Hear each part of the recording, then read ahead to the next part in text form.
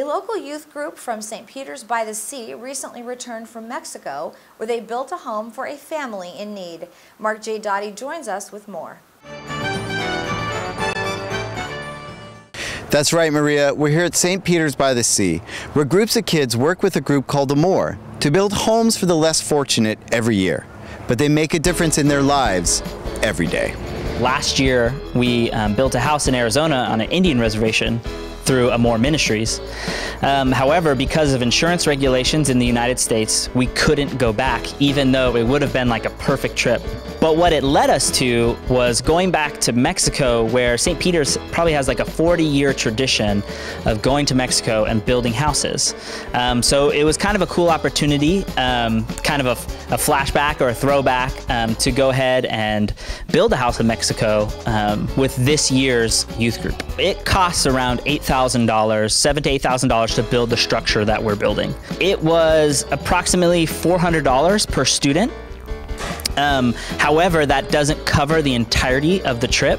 The students do fundraisers, and then what we do is we sell shares on the patio after 2 Sundays, and that's where the majority of our income comes from, because in reality, the trip would cost about $800 per student if we didn't fundraise and subsidize it.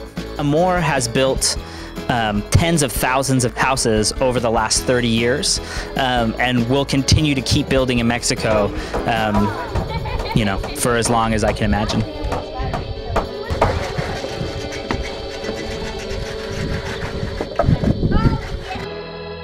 Yeah, so we build the house in 4 days, and it takes as little as 10 people, as many as 20, depending on the experience level of each builder or worker. This year, we were blessed to have just a ton of people want to come down and be a part of this. My first missionary trip ever.